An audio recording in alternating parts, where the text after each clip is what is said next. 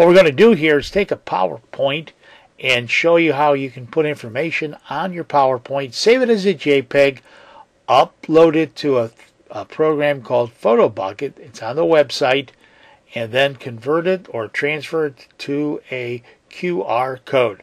The first thing we want to show you is the fact that we have some lines here and we want to change our layout. Just simply click on Layout and Blank and get rid of all that. Then I'm going to right click and format our background.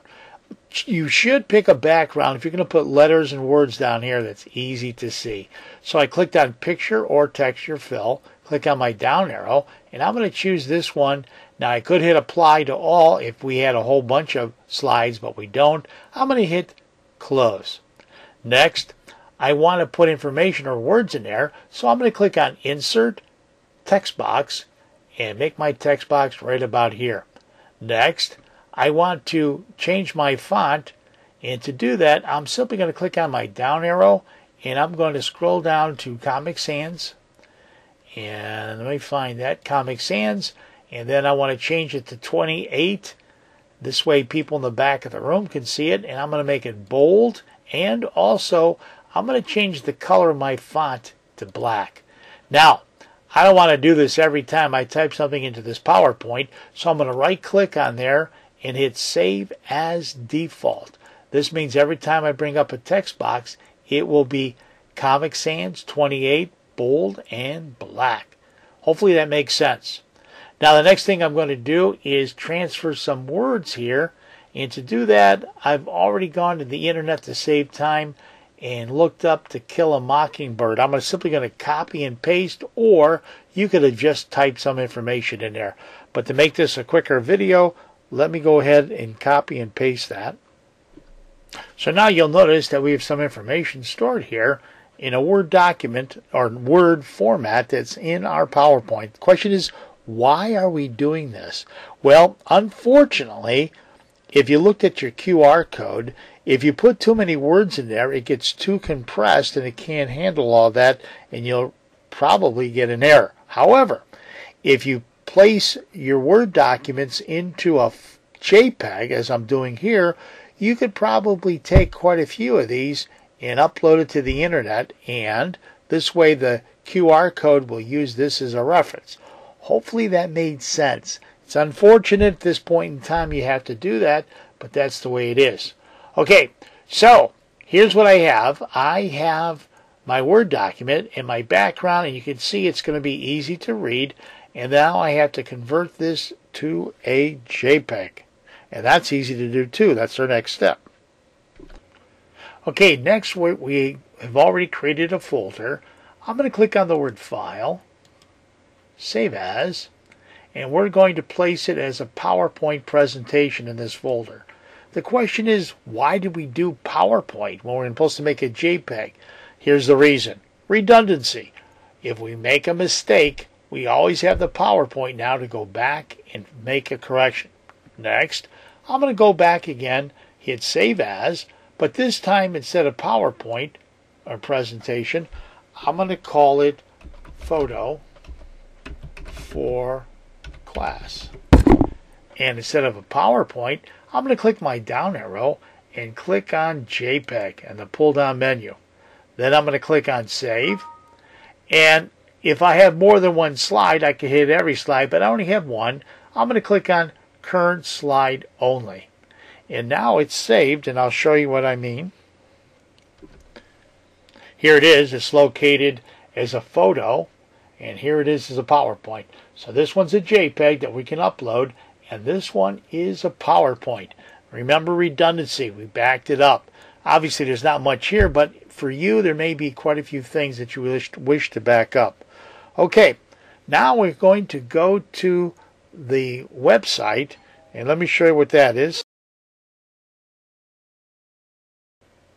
Before we go to the PhotoBucket website, you'll notice on this website that we provided for you, we have a link here for creating a code. We have a link here for creating a code with your voice. We have a link here to create a code by just simply typing in words. And we have the PhotoBucket, and that's the one we're going to go to in a second. And we're also providing you with videos to show you how to do all of these things. which you're hopefully at this point in time aware of. Now, when you go to PhotoBucket, you must remember you're going to upload your photo as a JPEG. Now, this is key. Once you upload it, you get you have plenty of room up there, data room, I should say. However, if you delete your photo, for whatever reason, whomever is using it as a link, it's gone. It's no longer there. So once you have it up there, you have to keep it up there for as long as you plan on using it. Because once you take it down, people will have dead links and their QR code won't work. So you're going to click this on. Now this is free. And to log on, it's going to be your email and a password of your choice. I've already taken the liberty of going to my photo bucket, and we'll go to that in a few seconds. Okay, here we are, and I'm going to click on Upload. And in doing so, choose the photo you wish to upload. And here's mine. And I'm going to simply click on Open. Here's my photo. It says give it a title. I'm just going to call it Photo.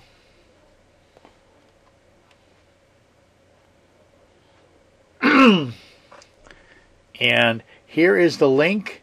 Now, you'll notice that we have quite a few links here. The one you're looking for is this one. Now remember, these are other previous ones I've already uploaded, but here's the one we're looking at. I'm going to click on Direct Link, and when I do that, we just copied it into the memory of the computer.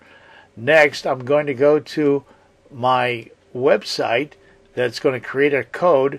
I'm going to place it here and hit Control-V to paste.